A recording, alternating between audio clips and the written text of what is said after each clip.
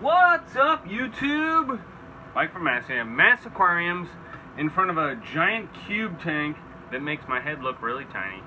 But in this video, I'm going to show you how I did a little bit more hardscaping, added over 150 fish, and planted a few plants. So stay tuned. I'm out.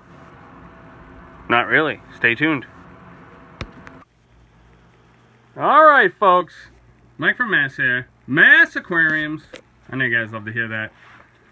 We got my boy Greg playing with Huckle, who just came from Logan Airport. He is the man. Southwest Cargo. Also, Huckleberry thinks he's the man. He just picked up a ton of fish. Greg, what do we got? I know we're not supposed to show where we got the fish, right, but what kind of fish do we get here? So we've got, I think this is technically considered a half box of fish. They do come taller, but the fish you ordered are pretty small, so didn't take a whole lot of space. I've got some stuff in here. You've got some stuff in here. We can just run through what we got. So first up is Cardinal Tetras, and this is the thing you really wanted, right? Yeah, 100 of them. How many is that, you think? 25? Yeah, I think there's 25 in a bag. Okay. I don't know if you can see those or not. Oh, those look like rummy nose. No, they say Cardinal Tetras. They haven't colored up. It's actually one or two that are upside down. I'm probably going to put them in and temperature acclimate, right? Yep, toss them right in. Alright. So, those, I think they were overnighted, so, actually the rest of these look quite a bit better than that one. But, what do we got? We got more Cardinals. You might actually see these ones a little bit better. These ones look a lot better than the other ones. Dump them right in that tank. There's actually, I think, a cold pack in this one. Those are mystery snails. Mystery snails. There's a dwarf crayfish. They're all in the corner.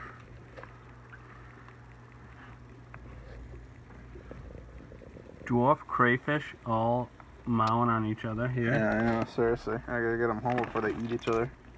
More mystery snails. More fish for you. This one's a little leaky, but I don't.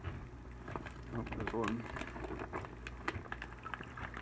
See if we can get it back in the water.